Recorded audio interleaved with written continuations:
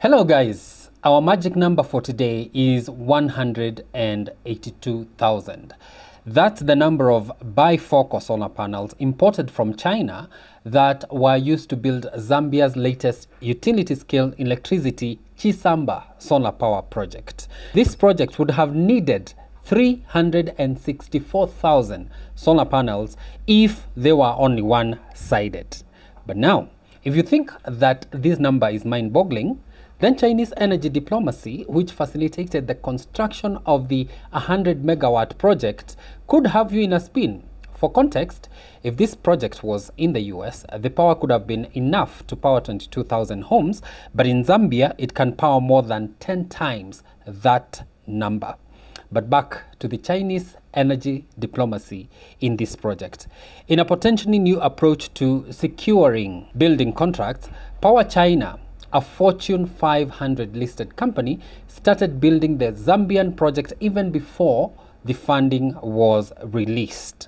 Now, this is rarely heard of in Africa's big build projects by different overseas companies, but PowerChina's move is especially interesting in that the project was not Chinese funded, which could have offered some confidence that no matter what, the money would have come.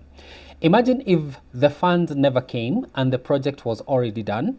Would it have been a debacle? For Zambians though, the project comes at a time when the country is facing 17-hour daily power outages. The main off-taker is First Quantum Minerals, a mining company in Zambia where the Chinese have a stake, and by taking Chisamba's power, the mine will free up the imported capacity from South Africa and Mozambique for Zambian consumers. And since ZESCO couldn't finance these projects because its balance sheet was drowning in debt, African GreenCo, which is a power trader, promised to buy the electricity, and because it guaranteed the debt to build the project, then the mine was its best bet for returns.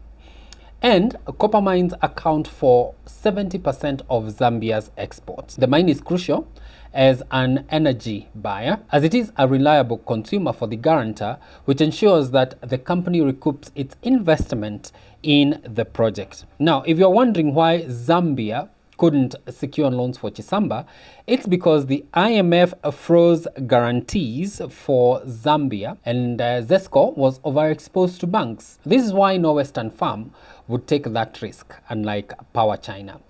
Beyond these contracts, the building contracts, the question that remains is when Africa will control its energy destiny.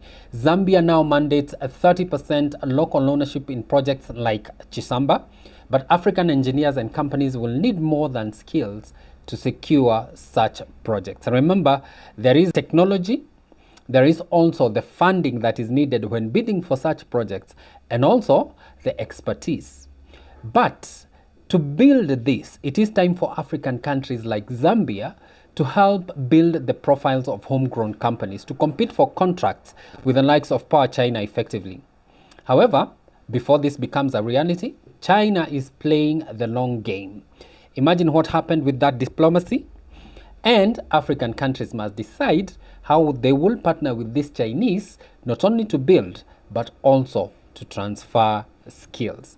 Chisamba is an interest project to look at and to discuss and to see as the energy financing by Chinese changes shape across the global south.